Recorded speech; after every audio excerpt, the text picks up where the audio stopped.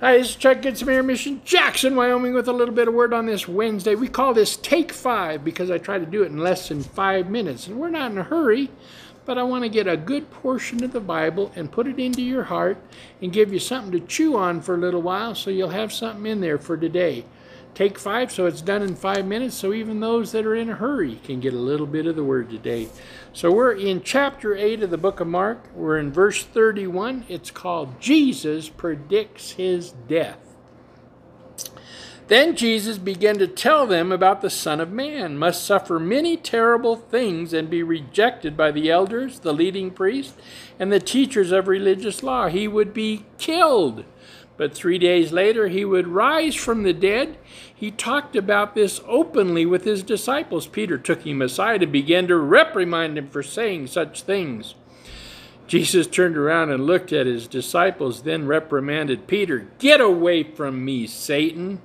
He said, "You are seeing things from merely a human point of view, not from God's." Then calling the crowd to join his disciples, he said, "If any of you wants to be my follower, you must give up your own way, taking up your cross and follow me. If you try to hang on to your life, you will lose it. But if you give up your life for my sake and for the sake of the good news, you will save it.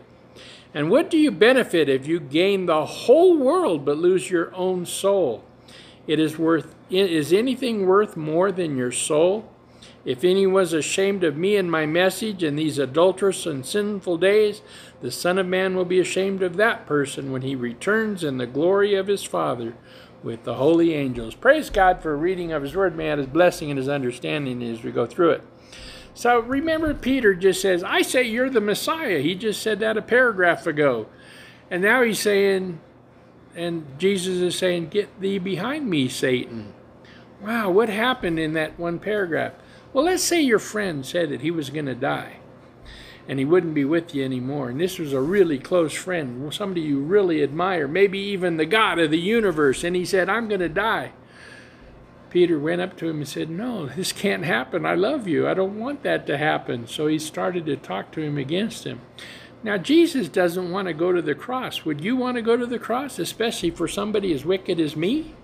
I wouldn't want to do it, especially for me. But Jesus is going to go to the cross, but he's not looking forward to it. He knows what's going to happen. He sees it already. He knows he's going to be abandoned when he takes the sin of the world upon him. He knows what it's going to cost. And Peter wasn't seeing all that stuff, and he says, "Get thee behind me, Satan." You know, when we don't count the cost of following God, sometimes it costs us a lot. In the United States right now, we're kind of wishy-washy about following God. Some follow, some don't, but it's really, you're not persecuted in such a way. Nobody's ever said, "Hey, if you don't reject that name of Jesus, I'm going to cut your head off." That hasn't happened in the States yet. But you can see it coming. You can see the hate that's out there for Christians, the hate that's out there for life itself, the hate that's out there for people that they want to live in a sinful way and they want it condoned by everybody else. That's not what God wants. He wants us to look and see sin as sin. But he doesn't want to leave us there. He gave his life that we could be set free from that sin. He was killed. He did die on that cross, but 3 days later he resurrected. And that gives us hope of everlasting life with him. So today, if you're down and out and stuck in some kind of sin, maybe lust or drinking or drugging, whatever that is, you can get over it.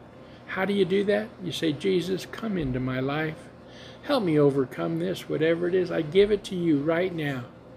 And as he did for me, he'll do for you. And he'll set you free from whatever that is.